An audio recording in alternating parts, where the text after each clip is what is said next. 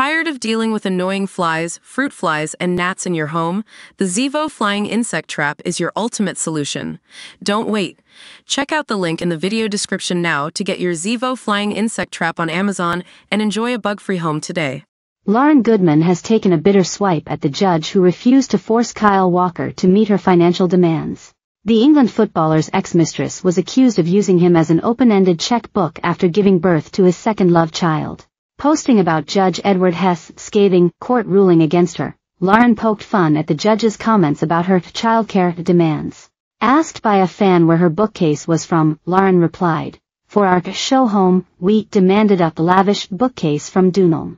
Both kids' rooms have them. Quite handy, and I feel like they aren't offensive. I think they were priced around £35. She also responded to a follower who had also been in court with Judge Hess. Lauryn replied, "I hope Hess got the publicity I think he craved. So sorry to hear you were on the receiving end of him.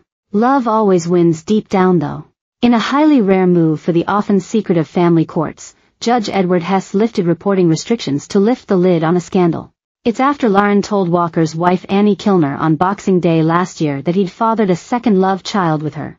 The model and influencer is understood to have bluntly written, "I don't have two baby daddies, I have one." Last month, Lauryn battled her ex in court, but in a damning 30-page document was branded an unreliable witness who tailored her evidence to suit her case rather than the truth. She knew he was desperate to keep the birth of their one-year-old daughter Kinera Storm a secret and used it as leverage to get what she wanted, a judge said. And it laid bare her wild shopping sprees and outrageous demands, after a previous judge had slammed for spending money like it was going out of fashion. 2019, Lauryn comforts Kyle Walker following his split from Annie Kilner.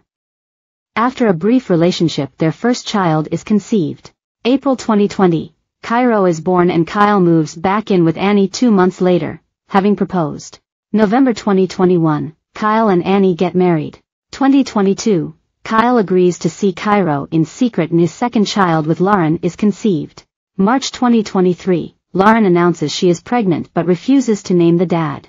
August 2023, Kinera is born with Lauryn describing the father as being another footballer. December 26, 2023, Lauryn sends Annie a text telling her Kyle is the father of her second child.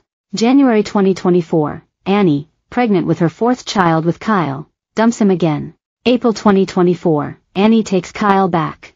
June 2024, Chloe disinvites Lauryn from her wedding as they argue about her taking Cairo to the Euros. July 2024, a judge criticizes Lauryn for treating Kyle like an open-ended checkbook. Judge Hess concluded by waving away the vast bulk of Lauryn's financial demands.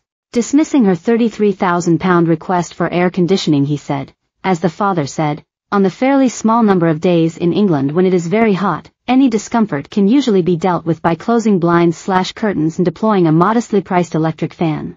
That is what happens in his home," he said, and although he conceded that it may be generally a little colder in Cheshire than in Sussex, he thought, and I agree with him, that air conditioning is rarely needed in an English home.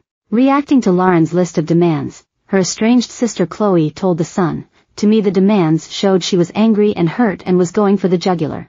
She's been seen as the bad person and that's justified with some of her actions, so she probably thinks she has nothing to lose.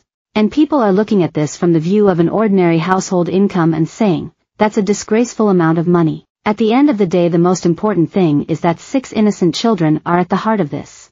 I fear people have lost sight of that fact."